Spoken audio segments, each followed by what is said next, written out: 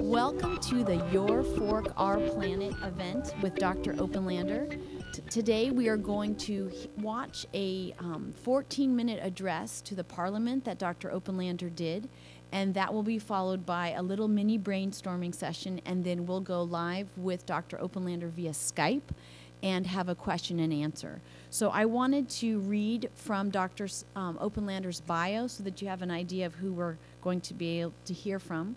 So Dr. Richard Oppenlander, author of the groundbreaking book Food Choice and Sustainability, is a consultant, researcher whose award-winning book Comfortably Unaware has been endorsed as a must-read by Ellen DeGeneres, Dr. Jane Goodall, and Dr. Neil Barnard, among many others. Dr. Oppenlander is a much sought-after lecturer and has been a keynote speaker for several conferences and events, and has presented lectures and workshops at numerous universities and corporations. Dr. Oppenlander also serves as an advisor to municipalities in the U.S. and to World Hunger projects that are designing programs from his model of multidimensional sustainability. Since the early 1970s, Dr. Oppenlander has studied the effect of food choices on our health and immense impact those choices have on the environment. He is president and founder of the organic vegan food production and education business, as well as the founder of the nonprofit organization Inspire Awareness Now. With his work, Dr. Oppenlander addresses the fact that our current choice of foods is the leading contributing factor for global depletion, detrimental climate change, the loss of our land and fresh water, devastation of our oceans, rapid loss of biodiversity and mass extinctions, world hunger and food insecurity, and loss of our own health. Importantly, Dr. Oppenlander frankly discusses the imminent and narrowing timelines we face in terms of resolution, and that time may indeed be running out for our own survival as a species. In compelling fashion, he reveals serious inefficiencies and unsustainable practices in our current food production systems and explores unique solutions. Along the way, Dr. Oppenlander challenges audiences with new insights regarding how this has occurred and what factors impede us from realizing positive change, exposing our constraining cultural, social, educational, governmental, and even media influences.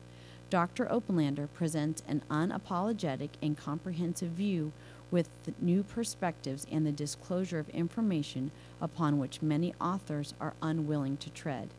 Dr. Oppenlander's main objective within both his writing and speaking is to raise the level of awareness and accuracy of information as it pertains to the critical topic of a plant-based diet being the best and most sustainable option for our bodies, the animals, and the earth. Food choice is rarely positioned within the sustainability conversation and is often negligibly or wrongfully discussed in information regarding our health.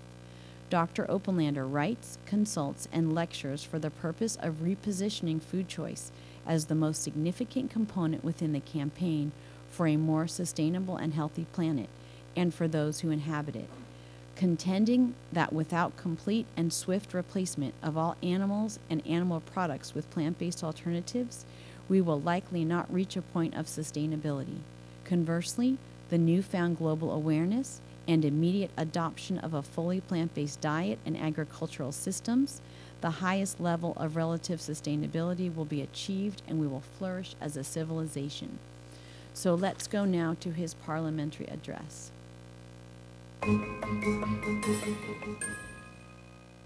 Okay, I will give the floor to Mr. Richard Oppenlander, and he will have a presentation. So please, the floor is yours.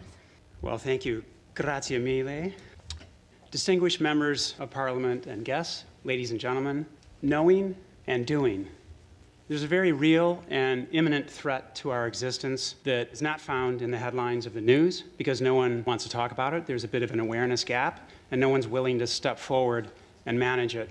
The film Cowspiracy divulges the massive environmental damage attributed to animal agriculture, providing us with just a glimpse of the many shocking facts, figures, and ratios. Some of these numbers have changed slightly since the film was made, and I'd be happy to review those with you at some point in time later. The reason animal agriculture creates so many sustainability problems is quite simple. It's terribly inefficient, wasting resources, energy, and lives. But what you see in Cowspiracy, the film, is just the very tip of the iceberg. What the film does not spell out are the critical timelines that confront us, as well as the most destructive, insidious constraints that prevent us from proper evolution, including pervasive misuse of the word sustainable itself. We humans have reached a crucial and fragile point in our evolutionary journey as a species. Just in the past 100 years, we've reached the Anthropocene era, where we've acquired the power to negatively change our biosphere, the litho, hydro, and atmosphere. We're ruining the very environs that sustain us and all other life on Earth. We're in fact in overshoot mode, demanding more of our planet than what it can provide. It would take 1.5 to 2 full Earths to sustain what we're currently taking from and doing to our planet. In the United States and right here in Belgium and with many other European countries, it would require 4 or more of our planets to sustain our current lifestyle. In fact, 5 out of 9 planetary boundaries, or tipping points, of our life support systems on Earth have already been passed. 5 out of 9. And with the other 4 boundaries, we're exceeding their tolerance levels. And all 9 boundaries are interconnected. As one collapses, the others will soon follow. Although climate change is taking front stage everywhere, especially in Paris this week, we must recognize that it is just one of the 9 boundaries. There are a few researchers and organizations who are quite aware of the dire predicament that we're in and the very short timelines that we're faced with. Any of these folks will bluntly tell you that our species is in a state of unsustainability and that we can't remain on this course for very much longer. But not one of them is connecting the final dot. They continue telling us that our survival is in peril and that we need to change. But change what? And they make it very clear that we need to stop over-consuming and overproducing. But over-consuming and overproducing what exactly? Energy and fossil fuels and waste are very easy targets for them to point their fingers at. But we now know that the single sector most responsible for nearly all aspects of our unsustainability combined, or what I call global depletion, is that of animal agriculture, the meat, dairy, and fishing industries. Let's take a close look at just a few of the many, many timelines that we're faced with. A 40% shortage in freshwater supplies predicted to occur in just the next 14 years. All topsoil predicted to be lost in the next 60 years. Phosphorus and nitrogen balance irreversibly altered today. Mass extinctions occurring daily. 87% of oceanic fish species are overexploited around the verge of collapse today. Nearly all commercially recognized fish expected to be extinct by the year 2048, and on and on. So we clearly need to quickly change our ecological footprint. We can blame overpopulation, but are we really going to begin culling other humans? We can reduce our dependence on fossil fuels, but that'll take too long, and climate change is, again, just one of the planetary boundaries confronting us.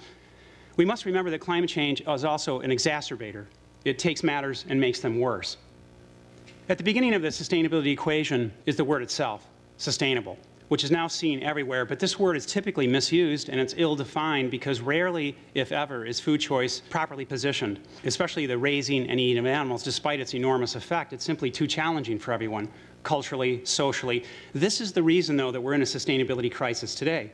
As a global community, we have been too slow in realizing the state of unsustainability that we're in. We've been vastly too slow in making the connection to animal agriculture, and we've been indifferent to act. The future holds some troubling trends. The global human population is predicted to reach 9.6 billion by the year 2050, 2 billion more than we have today, with rising numbers and wealth of the middle class. And the demand for meat and dairy products is expected to double from where it is today. Over 3 billion tons of grain were produced last year in the world, but nearly half of that was given to animals in the meat and dairy industries. We can't blame, therefore, climate change, droughts, or flooding for the world's food security issues. Clearly, the problem is not how or if we can produce enough food to feed the 900 million suffering from hunger or the growing human population, but rather where all the food globally being produced is going. The onus for this predicament lies with our leaders, who have failed us in this regard, our business leaders, academic and funding institutions, civil society organizations, and our policymakers. Sustainable development has been on the international agenda for more than 25 years, with vigorous talk about the economic, social, and ecological components, but in reality, only the economic aspect has been addressed at the detriment of our environment. Even with the new 17 Sustainable Development Goals recently agreed upon, the effect of animal agriculture is not properly positioned, and we must understand that it is our environment that will ultimately sustain our species and society and be the parameter by which wealth is measured. These are just some of the many resource comparisons. You'll be able to pick up much more of these during the film. The formula for success in developing countries, especially in sub-Saharan Africa, and for developed countries to follow, is to establish models of multidimensional sustainability that I've written about, established on many levels simultaneously, with plant-based food systems at the nucleus. Education and international funding should use this as the platform for responsible lending to then achieve the highest level of responsible, sustainable development. Today, we're floating around precariously in a zone or state that I call pseudo-sustainability, never getting to where we need to be, but thinking that we are sustainable. That's a very dangerous situation. And for anyone who believes that eating any animal product is sustainable, then it's time to understand the concept of optimal or optimal relative sustainability. That'll work. How sustainable is it to produce and consume any animal product in a relative sense as compared to plant-based foods? Just during the past 1 hour, over 8 million domesticated land animals were slaughtered. Over 200 million sea animals were caught and killed for us to eat. And 114,000 tons of grain were fed to livestock we're still raising. But during that same 1 hour, over 350 children in the world died from starvation. These numbers should be 0. This then becomes a matter of ethics, doesn't it? It becomes a matter of social justice. The person sitting next to you who's eating a steak, pork, chicken, cheese, or fish is taking away the resources that could be spread more evenly, more efficiently, and used to support the life of perhaps 20 other people and thousands of other species while helping to mitigate climate change rather than causing it.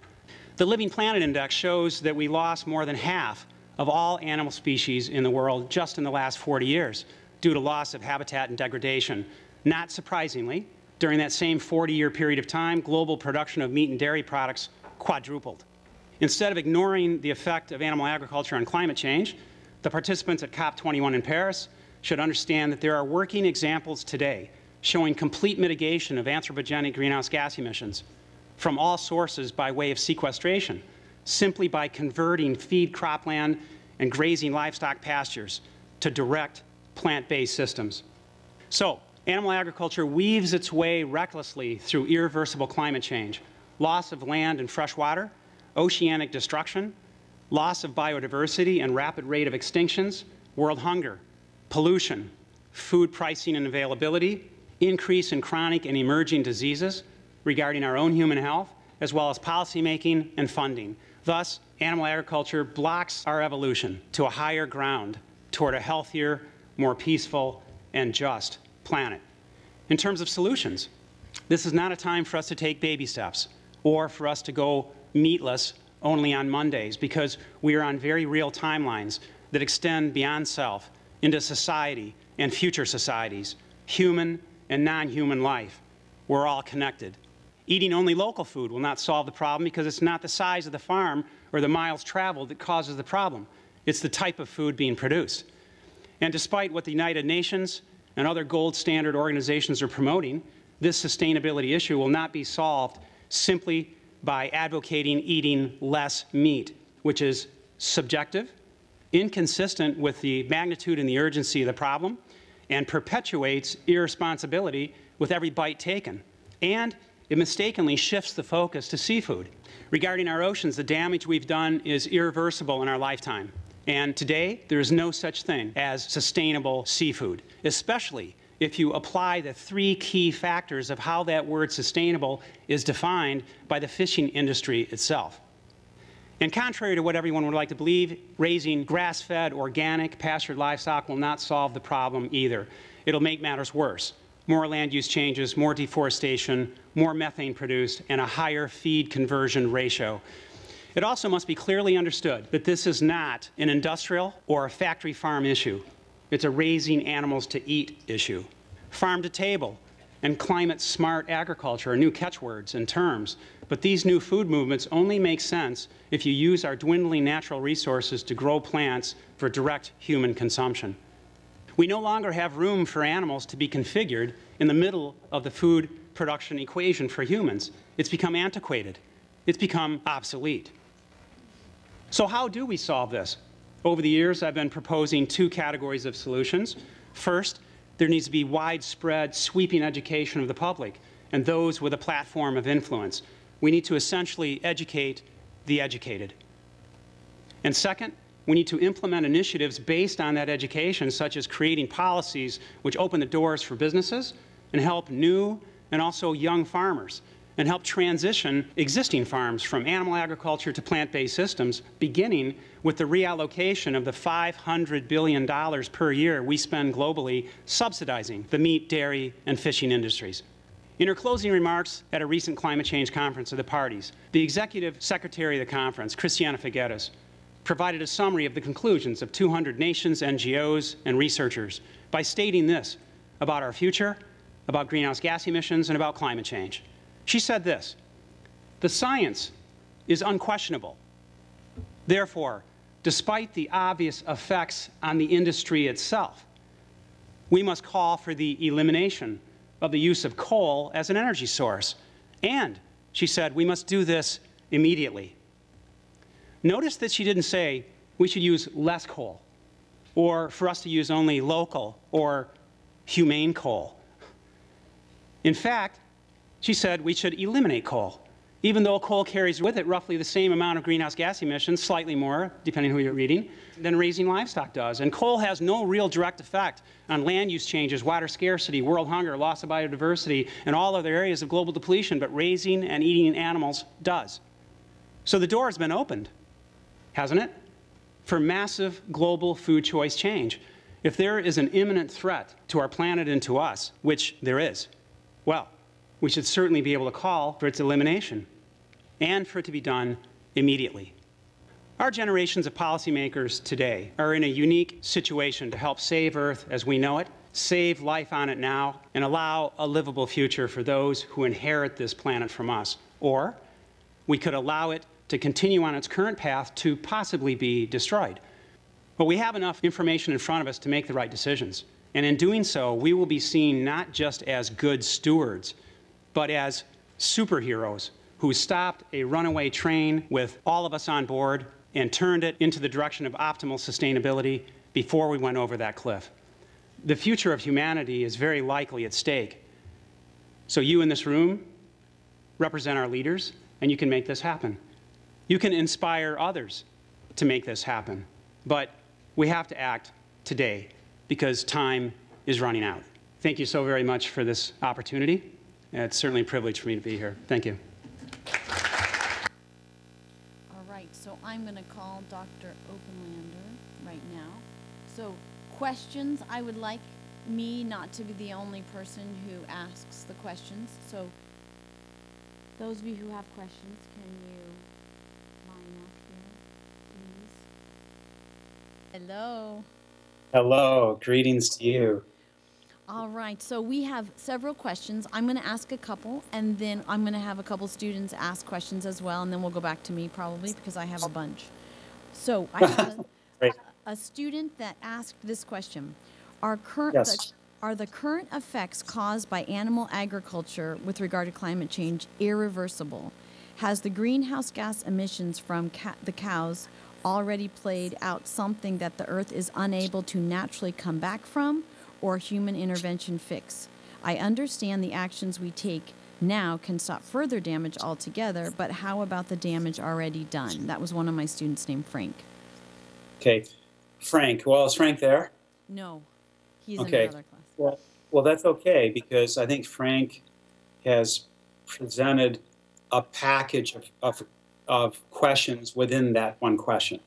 So, and I know you know what I mean, because really what we're talking about is, first of all, let's separate that out a little bit, okay? And can you hear me fine? Yes, I can hear you great.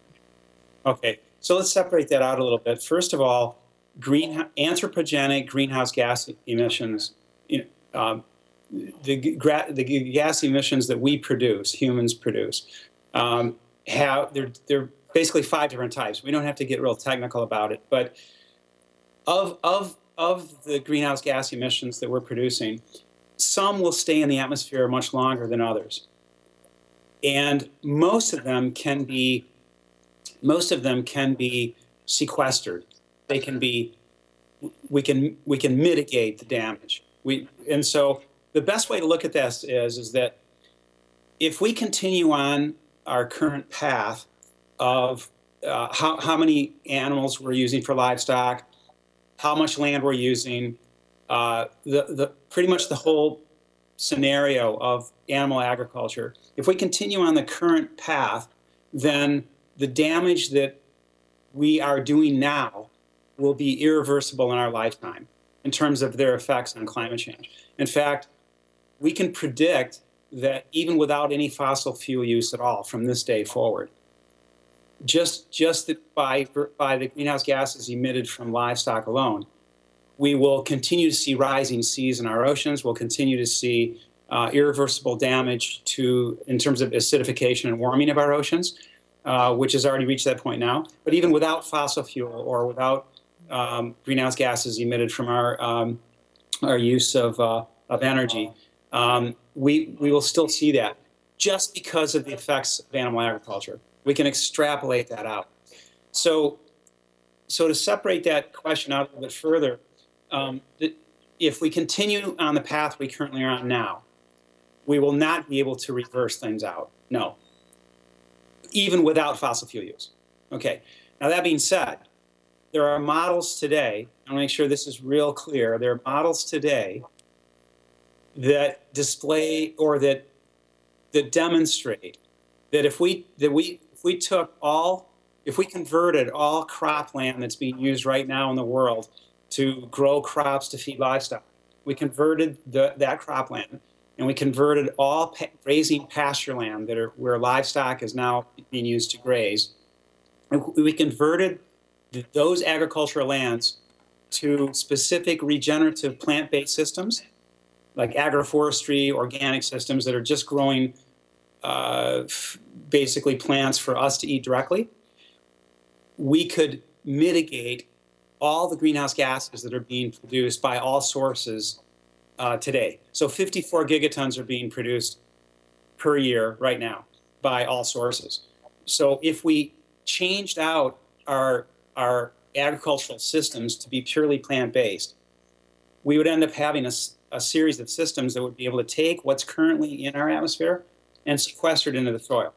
So on one hand, if we don't change immediately and drastically our food choice habits, meaning the higher up on the food chain, the worse it is in terms of greenhouse gases and climate change. If we don't eliminate them entirely, we are doing damage that's irreversible in our lifetime. In the other direction, if we can change them out as soon as possible, within the next, say, year to 2 years, we have models that show that we can, not that we shouldn't reduce our footprint from fossil fuels either, but I'm saying that that's how serious and how large the damage is that we're doing just from animal agriculture, is that we could mitigate entirely all 54 gigatons of carbon equivalent greenhouse gases per year just by changing our food choices entirely over.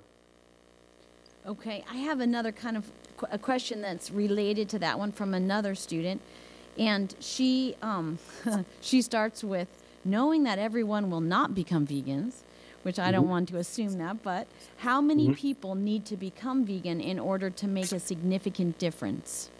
And I don't know how to. Well, you know what? That's a great question. It really is. And it seems like some form of that question hits you or me about wherever we are, but especially with the environmental concerns. So the reason that question arises for so many people is because, number one, they don't really, this trans theoretical model of behavior change, that a person won't change unless they become aware of what factors are at play where a change is even needed, and B is they have to own it. It has to mean something to them. Well, the person who's asking that question is really not unlike the 98% of other individuals in the world that don't have the full awareness of how serious the damage is, and B, they don't own it. Now, that's not a negative comment. That's just saying once this person and the other 98% of individuals in the world really understand that all of us are creating irreversible damage with every single thing we eat, if it's animal agriculture, if it's from an animal agricultural base. It's creating damage that we are going to have very serious difficulties overcoming. Okay, so then the first part of that question would be, why wouldn't you change? So I have the opinion that whether it's from a grassroots effort or a bottom down, top down approach, bottoms up, top down, meaning as we start running out of more and more resources, there will be policies enacted for this person. That person will say, it looks like we have a law now saying that I can't eat meat 1 day a week, 2 day a week, 3 day a week, and then finally every day. Because policymakers will understand that it's not in our best interest to continue depleting natural resources at a rate that we can't support. So the first part of that question is, I tend to think that everybody will become plant-based, and it's not the word that is the problem here. You know that. It's not everybody has to be vegan. Everybody has to lower their ecological footprint. If you want to call it, eating green things or whatever, fine. But you're call it vegan. Point is, we all have to be aware of our ecological footprint and the fact that we're displacing species, we're ruining our environment at a rate that we can't sustain.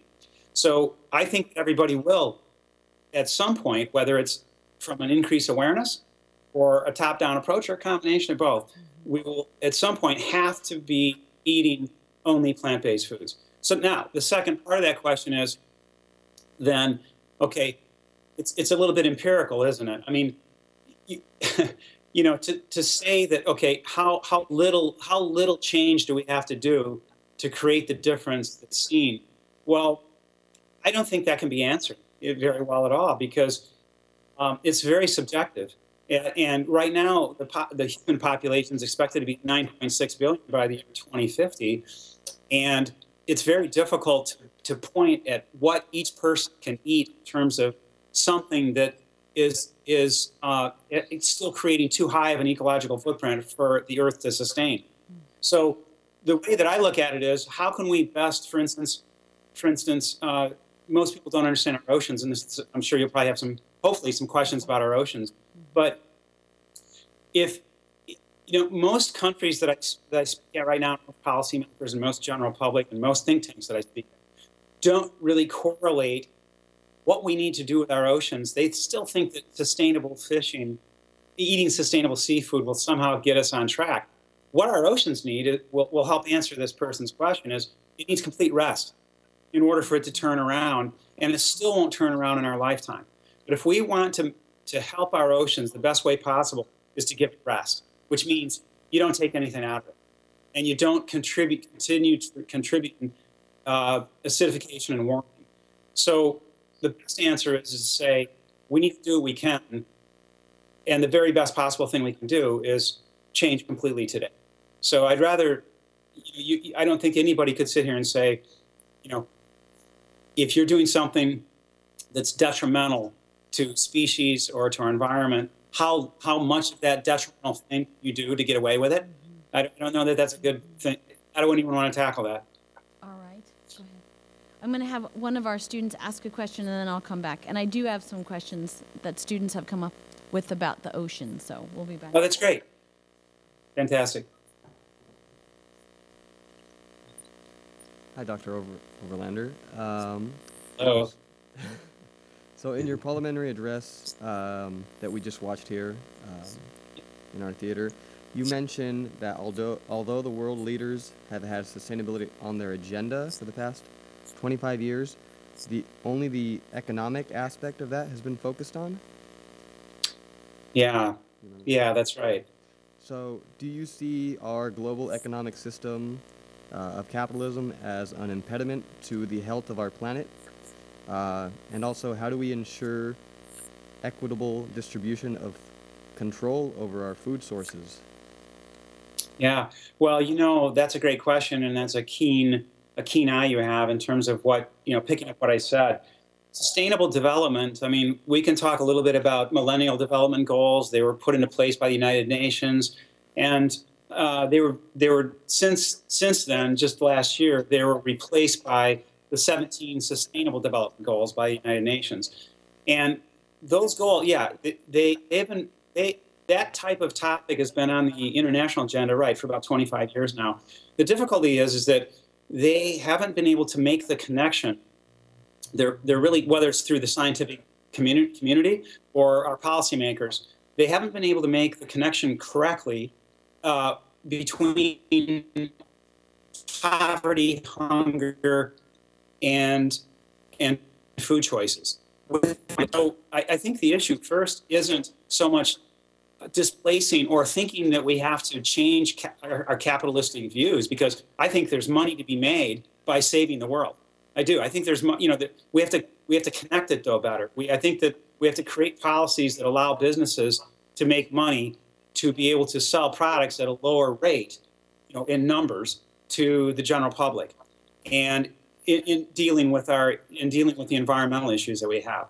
So I think that once that's done, I think that the only way to solve it is by having a capitalistic approach, because I think there's a way that we can, even if you're talking about you're talking about the impoverished people in certain developing countries. There are ways to create channels and value chains for them based on how they're sustaining their environment by just creating.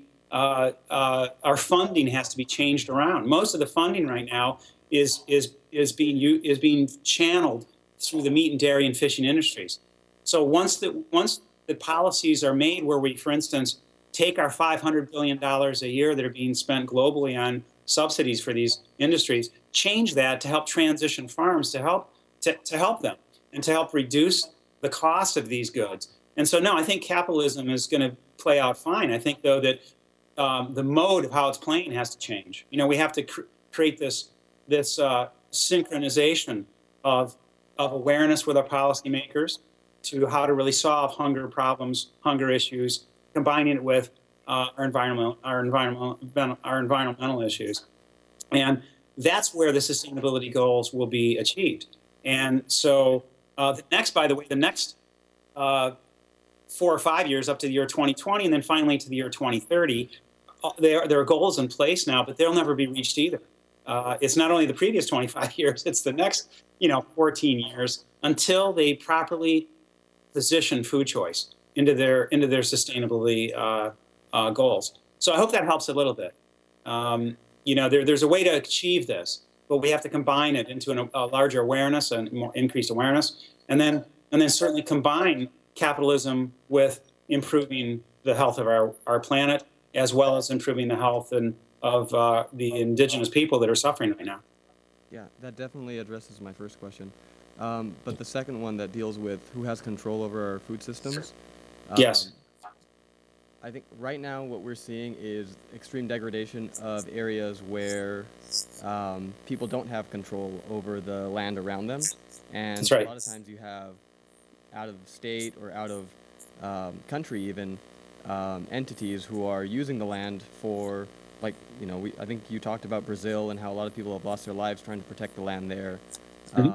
So, what can we do to ensure that whatever system takes the place of what we have now is one where the people who have the most at stake of land use? Okay, well, what you're saying right now really is the essence of the future of our food. There's no question about it. So what we need to do is first look at the picture and then realize what we can do to help that picture. So the picture that's going to be painted, that over the landscape of our food and how it's being produced to feed the extra 2 billion people in the world, here's what's going to happen. It's starting to happen today.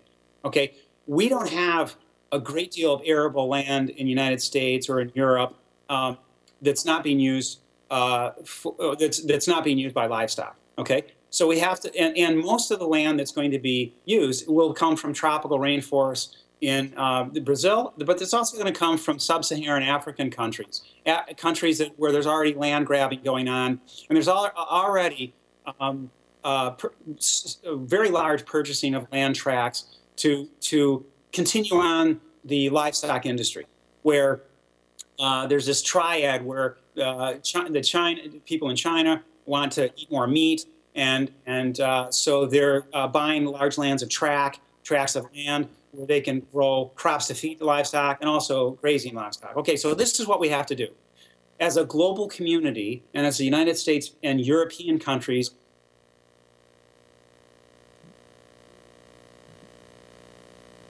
to do is that what we have to do is that we have to demand that we have to create a demand where we're eating only plant-based foods, something that is most sustainable possible for our world. Okay, once we do that and we get behind it, the land is still going to be used in Brazil and it's still going to be used in Africa, but it's going to be used more efficiently. And those people in Africa we can create these value chains of the food that they're producing, and they'll become more profitable. Their lands will become more fertile, and we will not have those degraded lands that you're talking about, that's desertification. But it all comes from all of us collectively moving this critical mass forward. And just imagine the whole world asking for plant-based foods. Well, you're going to have a tremendous efficiency shift. We won't need to use the rainforests in Brazil that they're using for livestock, and we won't need to continue to degrade land. See, so it's all one large, big landscape that we have to understand. And it comes, I think, it all is derived from our demand. You know, the minute we stop demanding those seriously inefficient food products, such as are found in animal agriculture, the sooner that we can do that, the sooner we're going to be able to create a situation where there'll be less degradation in the world. Great. That helps a lot. Thank you. Hope that helps. Yeah, thank you. Great questions. All right, I'm back with a couple questions. So let me ask questions from students about the oceans. So I'll ask a couple of them, and then you can decide how to answer them. But what does it mean? It was in Cowspiracy, the statement, when our oceans die, we die. Mm-hmm. So they wanted to understand that a little bit more. And how will fishless oceans affect humans other than having no fish to eat? So they're kind of related, but different. Yeah, they are. Do you want me to answer that real quickly? Sure. Yes. I can answer those two together real quickly. Okay. First of all, we need to understand that our oceans are sort of like the blood of our system. Okay, so it's going to it allows our weather patterns. It's a meteorological nucleus for so almost everything that our oxygen itself in our atmosphere, the balancing out of heat, it's our climate control mechanism. Okay, so and what happens is that those things that we're eating on land that are causing warming and acidification in our oceans, part of that question is correct. If we run out of fish in our oceans, we won't have any fish to eat. Okay, but our oceans will not be able to create the climate regulatory mechanisms that they have been. And it'll be because of warming and acidification on land, but it'll also be because fish also act as if a carbon dioxide and methane and greenhouse gas emissions sequestration device.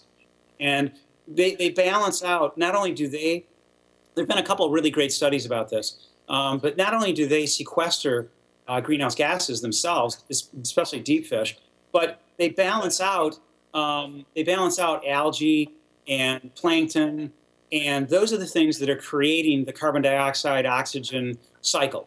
And they're also helping to keep the balance of heat. So if that is imbalanced, all of a sudden we will have a greater acceleration of warming and of our planet. and that's without fish. They both go hand in hand. So I hope that helps a little bit. But basically, that's it. I mean, the point is we can't keep eating animals on land. It creates warming and acidification. But at the same time, every time we are extracting fish from our oceans, we are taking out the ability for our oceans to balance them, to help balance global climate change and global warming as well. Okay. One other question with regard to the oceans. Can you explain a little bit about the ocean's dead zones? Yeah. Well, sure. Right now, actually, I forgot exactly the number that was used in the film, but today it's 550 to 580 dead zones around the world that now are about 100,000 square miles of areas completely devoid of life. So what it is that in nearly all of those dead zones, they basically are created by surface runoff of nitrogen and phosphorus from fertilizers and animal agriculture operations on land that run off into our streams, that run off into our rivers, that then move out into our oceans. So all of these dead zones are basically produced by animal agriculture on land. In fact, there are a couple of these dead zones that scientists are hoping to reverse out just by minimizing the animal agriculture, the livestock industries that are contributing to these dead zones right out of the spillways in the oceans.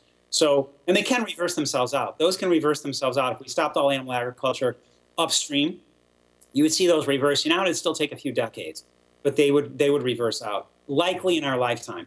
Whereas removing fish and extracting certain fish species in our oceans will not come back in our lifetime. There's some that are on the verge. Some have already become extinct, and some species are on the verge of extinction right now.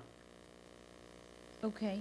One of the students was wondering, how does the U.S., as far as our animal agriculture, fit into the global piece? Because he wasn't able to see that in the film.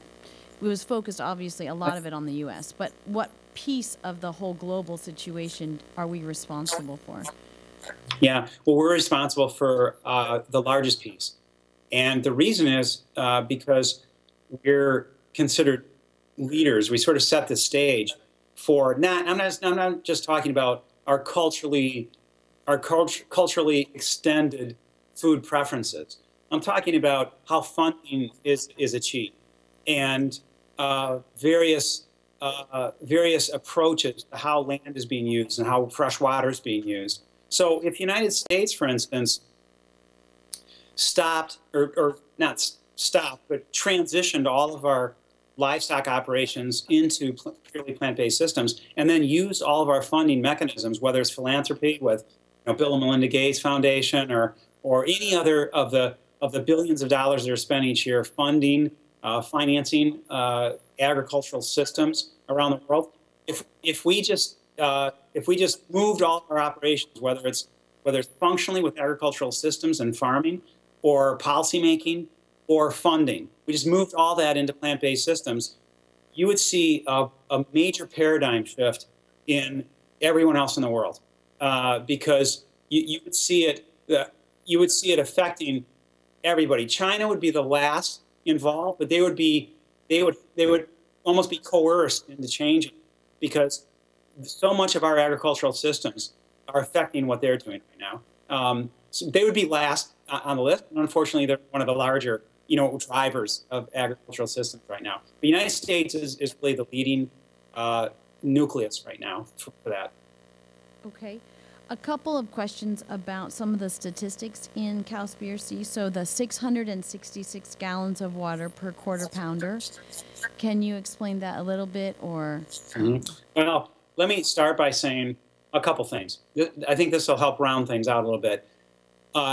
I can explain any of the statistics. Some of the statistics have changed a little bit. They always change a little up and down, but they're still, I think the overall aspect is exactly the same. The only thing that has changed a little bit more importantly are the numbers related to climate change that our gold standards like United Nations are using. And I can go over that at any point in time. But about the freshwater usage, basically it depends where in the world you are producing the cow to give you the beef that'll create the quarter pounder, presuming it's beef. But it's the same with any animal. For instance, in some areas in California, not too far from you, it requires likely 5,000 gallons of water to produce 1 pound of beef. Okay, that's because of just the amount of water that is being produced in the feed. It's a little higher in certain parts of California and other parts in the world. But as a global average, it's about 1,800 gallons per pound, up to 24 to 2,500 gallons per pound. So then you just divide that by 4 and you get your quarter pounder. But, you know, I think it needs to be said, it's not just the water. It's the emissions of greenhouse gases. It's the land use. You know, right now, 45% of all the land used in the world is for livestock. So there are a lot of things that are being affected by that quarter pounder. It's not just, you know, not just the water. But you also have to calculate in, I mean, right now, the average water footprint of the typical American diet is between 1,500 and 2,000 gallons of water per day. That's their virtual water footprint. So, and really about 1,000 to 1,200 gallons of that is from their choice to eat animal product.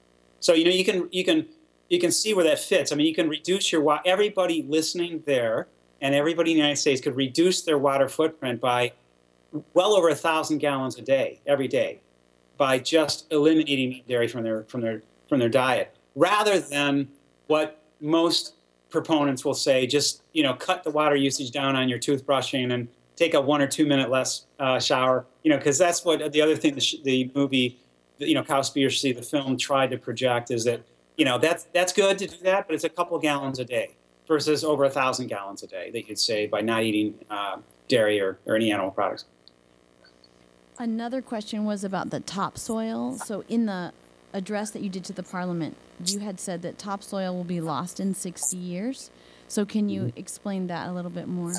Yeah. Well, that's a great topic, and it's a great question. And the easiest way I can say this, and actually this can be an extension of what I was just asked about the degradation in some of these countries by animal agriculture and livestock. So what happens is this: over 2/3 of our topsoil has been lost in most areas of the world. It's a little over half as an average, close to 2/3 in many areas. So picture us losing 2/3, like 60 to 70% of all the mechanism, the substance that'll help grow our plants for us to eat.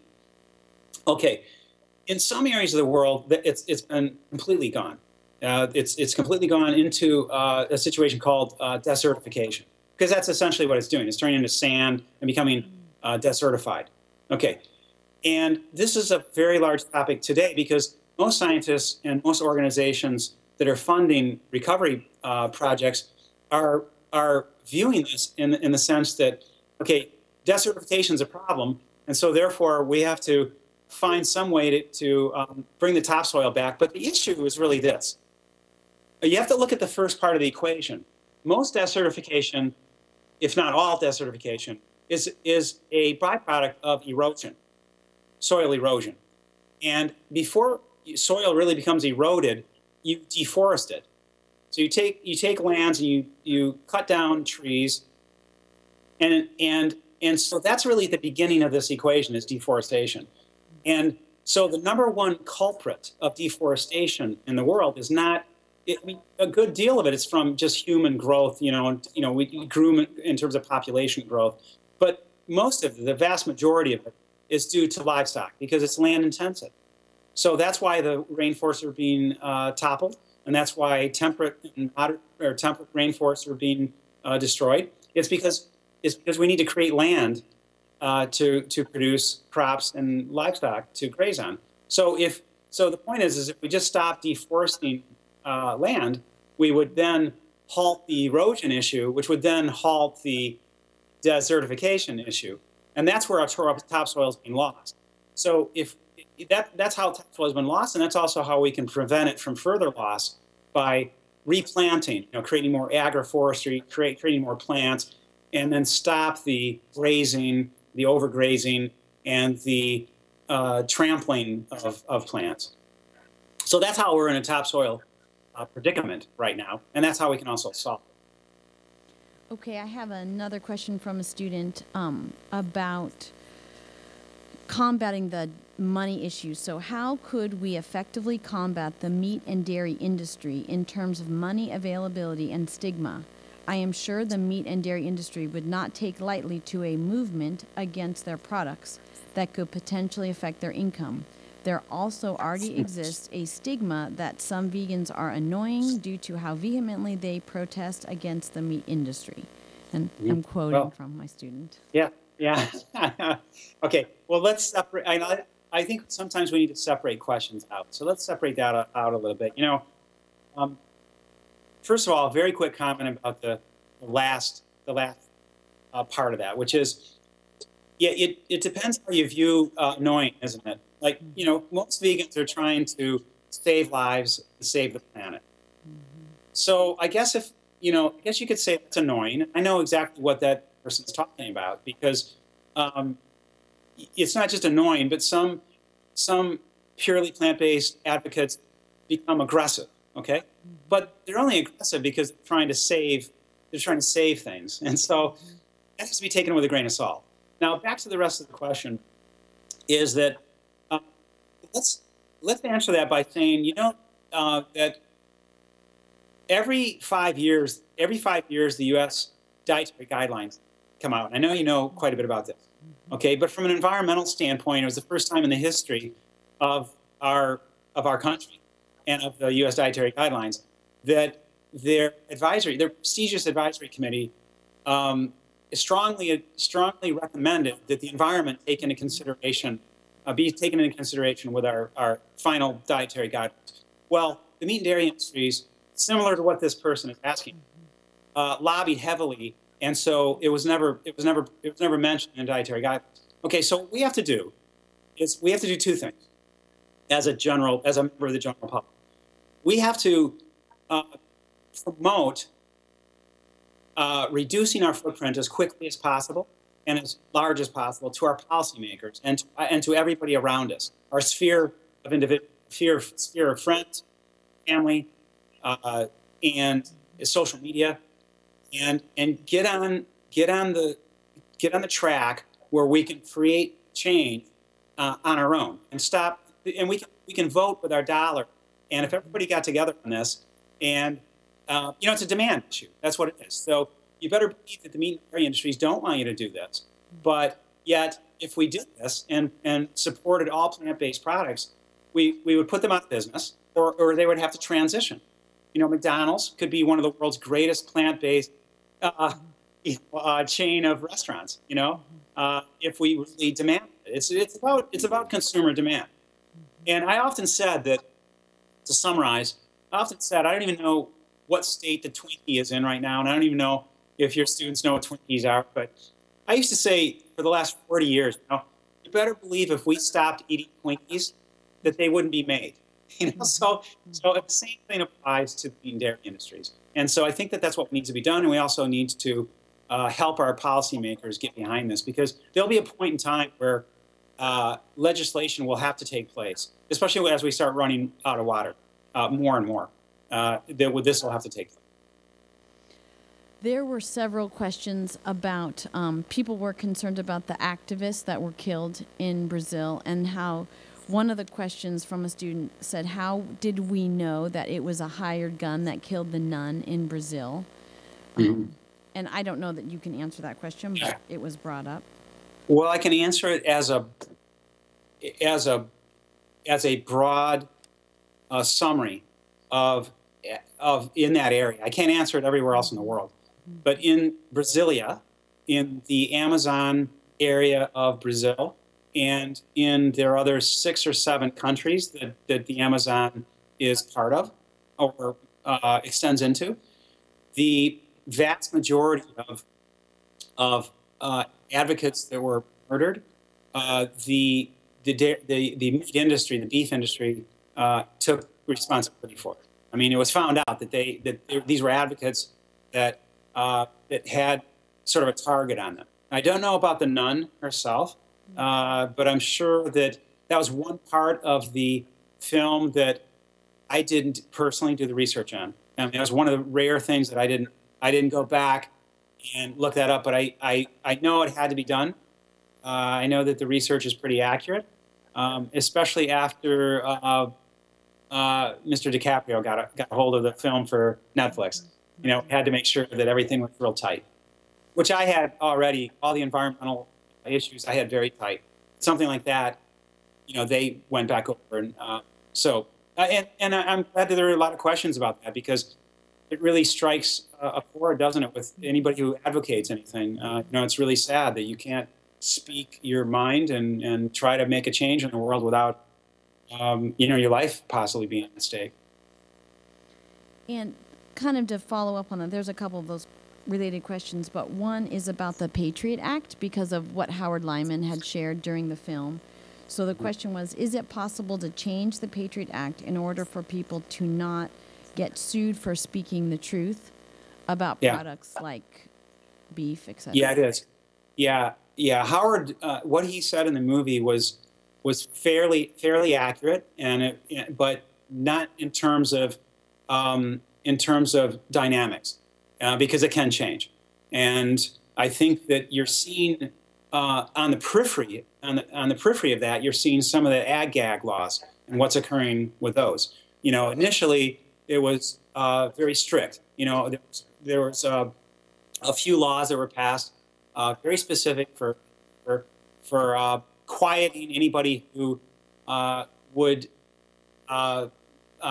put into the public eye something that would be deemed as detrimental to the meat and dairy industry, such as filming in slaughterhouses and things like that. Well, now courts are starting to see that that's not going to be upheld. I mean, they're looking at there have been a number of these ag laws that have been reversed or modified, and so I think the same thing's going to happen with the Patriot Act. And again, it's the same thing. It's a matter of how many people get behind it. I don't think the youth today, you know, meaning anybody under my age, probably, I don't think that anybody really wants to put up with a skewed view of reality. You know, I think that I think all of your students could probably agree with me saying that they don't want to live their lives in, you know, obscured reality because of an industry, any industry, but especially with the meat and dairy industries that are doing so much damage to our environment that they don't own, you know, and it's none of us own it. And we certainly shouldn't be doing irreversible damage to it in our lifetime. So I think everybody's going to have to get together on this, you know, and keep moving it forward to change the Patriot Act. That same student had asked a question, have you received any threats or been warned by anyone since the release of the documentary? Because she was unnerved by the whole situation with KIPP losing funding and then that piece of that movie that felt heavy. Yeah. Well, first of all, I applaud her for, I mean, bless her heart, you know, for thinking through that, because again, you know, we're just trying to find the truth in things and then convey the truth. So, you know, it's really sad, isn't it, that, you know, you have those type of hurdles in front of you. So first of all, you know, thank her for that, for thinking it through, being so thoughtful with it. I haven't had anything that I would say that I would worry about. I've had a number of things come my way that I know that certain industries are watching me, and I know that I mean, you can see it very easily because you can see, you know, you can find out, you do the research and see who's on your website, you know what's going on. But I've never received a threat, you know, or a voodoo doll in the mail, you know, that looks like me with a couple needles in it. I haven't seen anything that stark yet, but I'm not, you know, I'm not worried. I mean, my family's pretty worried about it because they've seen some of the industries that are watching what I'm doing, but I'm not too worried right now. No, going to keep moving forward, and I applaud her for thinking of that. Thank you. Okay. Do you want to ask your question? You can ask your question. Okay, we're trying to get up some confidence here. 1 second. Okay. Hi. Hi. I was just wondering if any environmental groups have changed and started to recognize animal agriculture since the movie came out. Yeah, you know, that's a great question. So thanks for coming forward with that. Because isn't that isn't that really what we're trying to do? We're trying to create change. So you'd like to have a metric, wouldn't you? Just what you said, like, okay, great, the movie's good. It sets forth some truth. What results do you have, right? For all that effort. So the short answer is yes, we've seen some results. Sierra Club was pretty embarrassed about their representation of their knowledge at that point in time, and they're starting to make some more profound statements about the effects of animal agriculture, specifically on our environment. Whereas at the time that it was made, there was nothing. So there are a few environmental groups that are doing that. Greenpeace has been discussing with me a number of things. I met with leaders of international leaders of most of these groups in UK and London about a year ago, and I spoke there. I was one of the 3 speakers, and it was great to see everybody there, and they're making some changes. So that's in one direction. It was great to see that. It was great to see that meeting and that conference. It was great that they allowed me to speak on behalf of eliminating meat and dairy rather than just eating less of it. But the fact is, in the other direction, to summarize the other direction of the answer to your question, is I haven't seen enough change by enough of them quick enough. And that's the one thing that this film, didn't portray enough of. And it's not anything negative about the film, it's just they only had so much time. But the thing that we all need to remember is that we're on timelines. The film was just to set forth foundation that we have a serious problem here. But really all need to also take it one step further and realize that all those problems that you saw depicted in the movie, they all have timelines attached to them. We're running out of fresh water at a certain time. We're running out of land at a certain time. It's not that we can get in. That's an important thing to remember and that's why we need to get these conservation groups in line, because we can't make changes just when we get around to it. That's the whole point, because of these tipping points. So the final thing I can say about your question is, I'd like to see all of these groups apply those timelines and say, we understand that we're in a dire predicament here. We're in overshoot mode, and most of it's due to animal agriculture, and it's something we can change today. So if they all advocate eat less meat, that's fine. But I'd like them to have a qualification statement by saying, let's eat less meat. But understand that's not what's going to be in our best interest of our planet. So we are just doing that because we don't have enough faith in, this is what they should say, a qualification statement. We're advocating less meat because we don't use our audience and we don't have enough faith in the human species that they can all change in the next week. That's essentially what they need to say. And that's where I'm pushing next year, to get these organizations on board. So I hope that helped. Have any of them actually said we should start eating less meat? No, yes, okay. So at this meeting, that was about a year ago, they all agreed. That was the positive take that I got. I get positives out of everything now. I try to take a positive look on anything. So I walked away from that, from UK, from that London meeting, and said to myself, you know what? Right, just what you asked. All of them that were there, World Wildlife Fund, Greenpeace, Sierra Club, all the big hitters were there, basically. They all agreed we should be eating less meat. So the problem is, that's not going to get us where we need to be.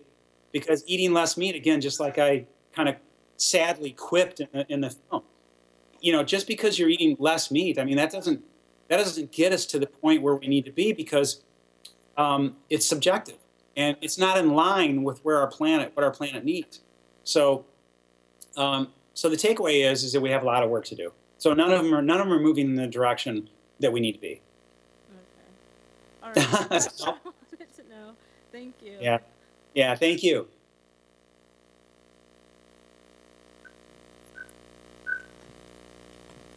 All right.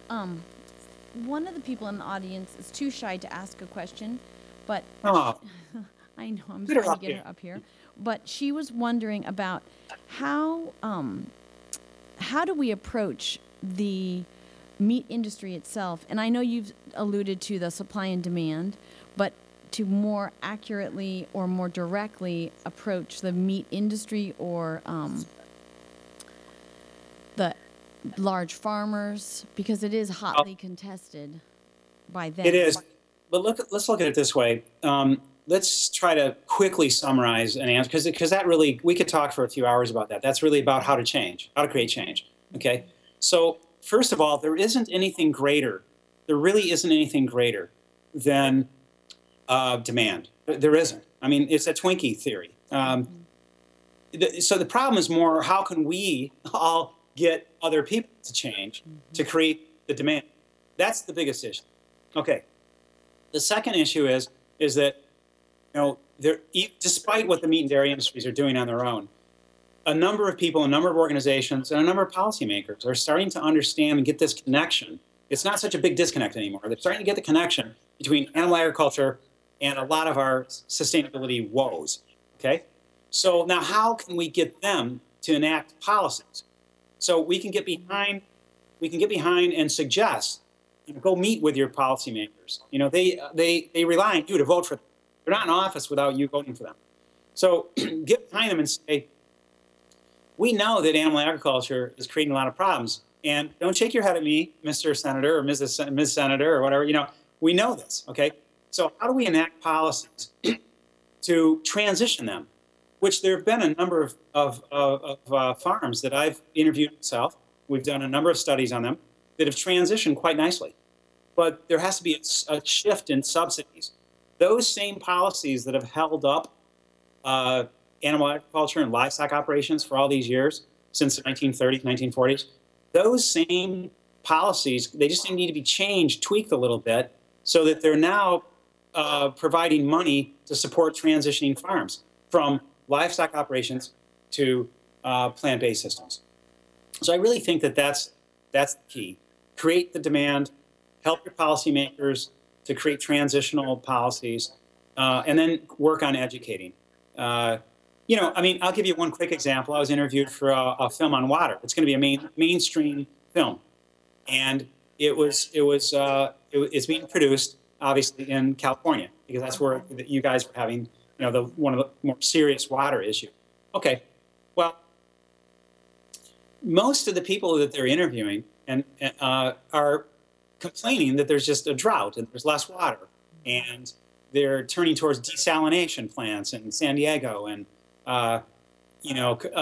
charging more for water and things like that. They're missing the whole point. The whole point is they have to reduce their water footprint, and they don't know. Most people in California don't know what they're carrying in terms of their virtual water footprint. Now, I don't believe that just providing them with information is that's going to solve everything. I have a neighbor that is a profound deer hunter, and I can tell him all I want to that deer hurt, and you shouldn't be shooting deer, but it's not going to change. So sooner or later, there's going to have to be policymakers. So what I'm saying is that this film that they were producing, my goal in the film was to make sure that the film producers, the directors, and the audience will understand the role of animal agriculture in their water footprint, which will then solve the problems that you're having in California. One statistic that everybody should know is that while you're running out of water in California, okay, you also have 900,000 acres that are being used for alfalfa. So with quick calculations, anyone can see that, you can save a few gallons of water a day by those things we just talked about. But if California just stopped growing alfalfa for livestock for 1 year, just for 1 year, it would be enough fresh water to provide drinking water for the entire human population of San Francisco. All the humans in San Francisco could drink water for 66 years, just by saving the water from livestock, for 1 year, and that's just from alfalfa.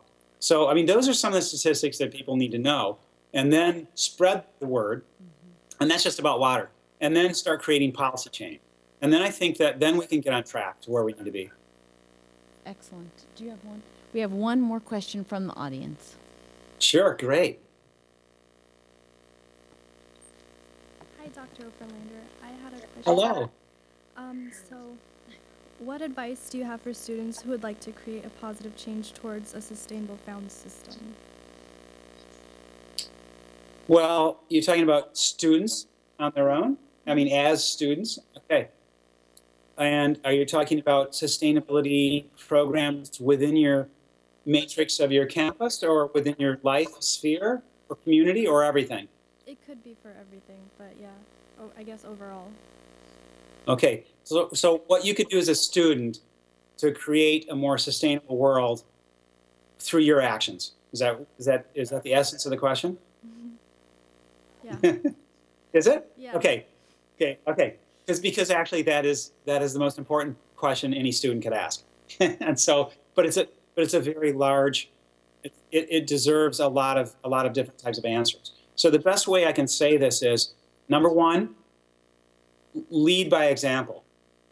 Okay, you can empower so many different people on your own by just leading by example, and that doesn't mean what Tim Marie said earlier about somebody being annoying, but find a fine line of how to empower somebody else by educating them in a kind way.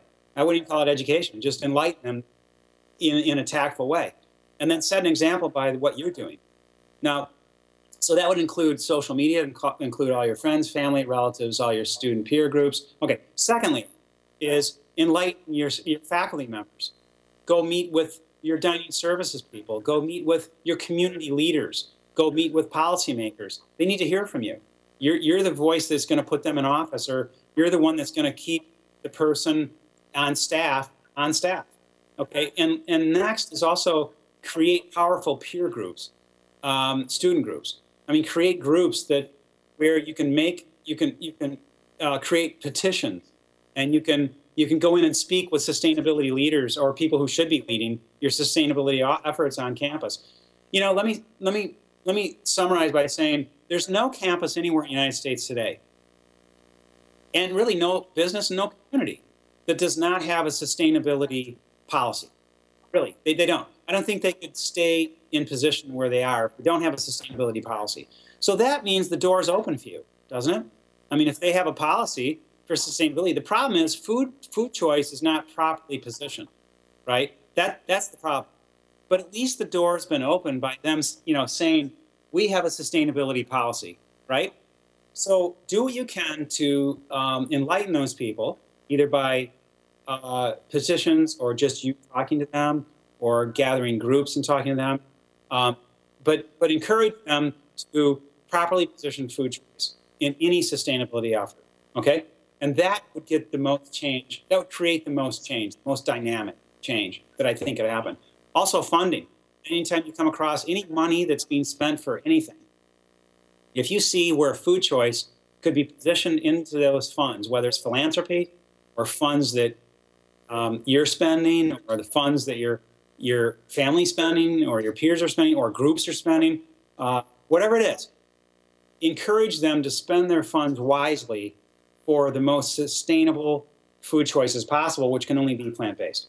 And I think that would serve as the nucleus for how you carry about yourself, your life, without being annoying, right? Yeah. Does that help at all? Yeah, it does. Thank you. Oh, no, thank you. So, Dr. Oppenlander, I want to finish, but I want to let you know that our Thrive on Plants Club that we started, this charter club last year, we're Yes. doing this top on the quad, which is going to be tomorrow, and we'll have more than 10, I think we'll have probably 12 tables, and they're all going Nice. to be student-run, and they're all Nice. showing students how to be more self-sustainable. So everything from how to use your rice cooker to make more than rice, how to use a crock pot, and it's all plant-based, whole food recipes, all those choices. Fantastic. And that's And tomorrow? That's tomorrow, and we're doing, so Timmy, the woman who just asked a question, she is doing a table on how to save water with your fork. So we did that presentation last Earth Day, or Earth Week on campus, so we'll bring that back this Earth Week as well, but we're going to table that tomorrow. And Wonderful. from every angle, from saving money at the grocery store to how to actually use your blender to make, plant-based sauces and dressings and all those types Nice. of things. So we're using that platform, and the Great. default is it's all plant-based. It's Right. So that's just the norm, Right. and that's what we're That is setting norm. up. That's exactly right, and that's a beautiful way to present, or to enlighten, or to present alternatives and options, and also present avenues for people. As you know, you have to create these pathways for them to get to where they really want to go. I mean, no one really wants to ruin the planet, I don't think. Maybe my neighbor does. I just talked about it, but nobody really, really would want to ruin the planet. And so you have to find ways to do that. And you're right. So the default is, oh, by the way, if they really ask about it, oh, by the way, yeah, sure, it's plant-based. It's over here in the corner. But yeah, that's great. They're more concerned about easy, quick, and tasty. And so if we can deliver that, then, and like I said, that's the new normal, then that's our plan, is to be very much on the positive aspect of it and the show, the how-to. So thank you so much. Well, I know where you could get a really beautifully put together cookbook too for that. Yes, that we need to spread more of those too. Yes, we do. I do want to say that unless you have some more questions, I do want to say this right now. Even if you had more questions, I want to say that I greatly appreciate your students. I greatly appreciate the questions. I greatly appreciate you for putting this together. And it's not just me. I'm saying I, on behalf of our planet and all those that we inhabit it with and all the future generations. It's really a great thing for me to see this. So thank you so very much for all your efforts. Everybody there needs to applaud themselves, for what they're doing. Thank you so much.